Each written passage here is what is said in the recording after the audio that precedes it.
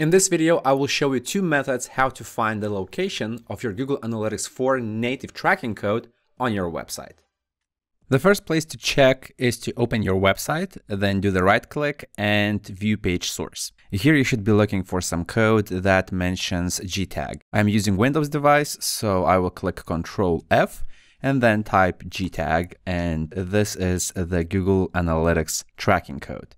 Technically, you could also be looking for a code that mentions your measurement ID. In the Google Analytics property, you can go to Admin, then Data Streams, then select Website Data Stream. And here, once you copy the measurement ID, you can also look for that.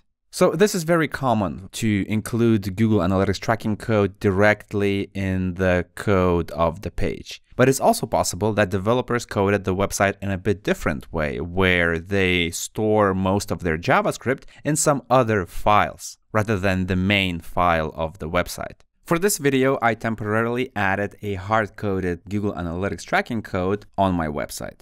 But if I do the right click and view page source and then look for gtag, for example, I won't find anything. But I know that Google Analytics is installed on this website. So let me show you another way how you can check where exactly is Google Analytics installed on the site. Let's go to the website, then open Developer Tools. So on Chrome, you can do that by clicking three dots, then More Tools and Developer Tools.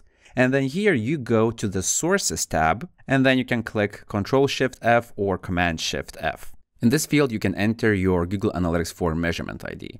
So I will copy it again from here and then paste it. Then click Enter. And here you will find places where that measurement ID is mentioned. If you see something like JS that is loaded from googletagmatch.com, so it means that this is the file that was downloaded by the browser. This is Google Analytics itself, but this is not the place where that code is placed. In my case, Google Analytics tracking codes will be probably mentioned somewhere in this file. So if I click here or here, then I can expand this a bit and see that there is a file which is called jscodes.js on a website. And here is the code that loads Google Analytics.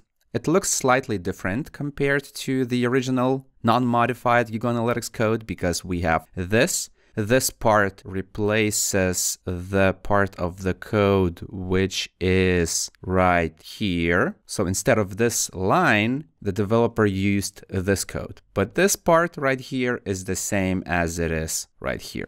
So you can hover your mouse, for example, and see the URL where that file is loaded. Or you can look at the left side of the developer tools, because once you are in this file, its location will be highlighted here, and you can just do the right click, copy link address, and then maybe send this URL to a developer if you want the developer to remove the code. Of course, developers should know how to find the code by default, but if you're dealing with some situation where you think that it's helpful for you to know where is the exact location of the code, then by copying this link address, you will know where that code is. Because now if I wanted to open that file's location right here, I click it and I see the content. And since we have this JS codes file, if I go to the website and open the view page source and then look for JS codes, I will see that it is referenced in the code. So instead of placing the Google Analytics tracking code directly on this main file, the developer loads that file from some other place of the same website.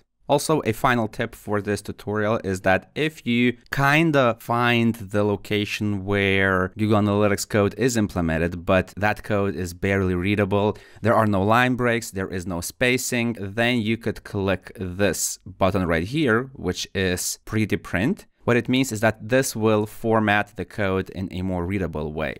Right now, of course, this code is readable, but if you see a very condensed code, maybe even in a single line, then try clicking this icon to make it a bit prettier and a bit easier to read. And this is how you can find the location of your GA4 native tracking code on your website. If you found this video useful, hit the like button below the video. That will help me understand what videos do you like and what should I create in the future. Also, if you want to learn more about Google Tag Manager or GA4, then subscribe to this channel. My name is Julius, This is Analytics Mania, and I'll see you in the next video.